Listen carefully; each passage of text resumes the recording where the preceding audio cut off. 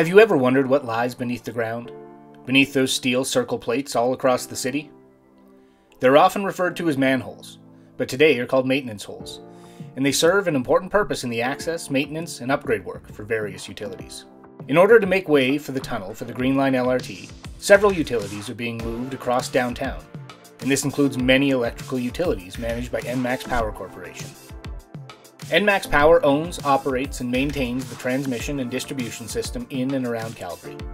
This system serves approximately 570,000 customers across 1,089 square kilometers.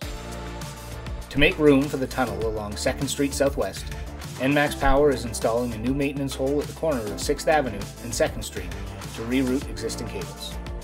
There are many steps involved in the process, but the most critical early step is providing a safe work area for the people completing the job. Because the hole is deep in the ground where the maintenance hole will go, a temporary shoring wall on all 4 sides is required for worker safety as the excavation progresses down.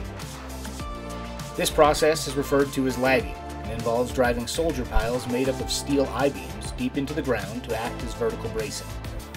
Large pieces of timber are then slotted in between the piles. Lagging limits the horizontal movement of the soil behind it. Once the hole has been dug to the required depth and is secure, the ground is compacted and a test is run to ensure the ground is suitable for the placement of the very heavy concrete structure that forms the bulk of the maintenance hole. Steering clear of nearby traffic and pedestrians, a large crane is brought onto site and positioned to execute the lift carefully. The maintenance hole comes in 2 parts and allows for comfortable future access for technicians to perform any required work. Once the maintenance hole is set and leveled, backfilling and removal of the lagging is completed. The next step is creating what's called a duct bank, which is a series of pipes or conduit that the electrical cables run through. At this site, the team installed 27 different pipes to accommodate the relocated utilities. Concrete is poured around the pipes to encase them so any future digging by machines doesn't inadvertently strike the pipes and live electrical cables.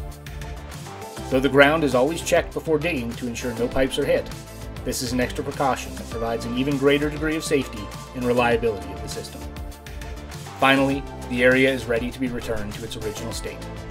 The hole and ditch are backfilled and compacted, and then asphalt is poured before the fences are taken down and traffic can flow freely again.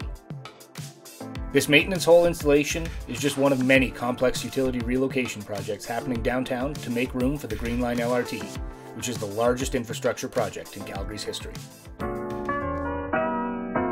The Green Line Built video series takes you behind the scenes of some of the most interesting construction moments.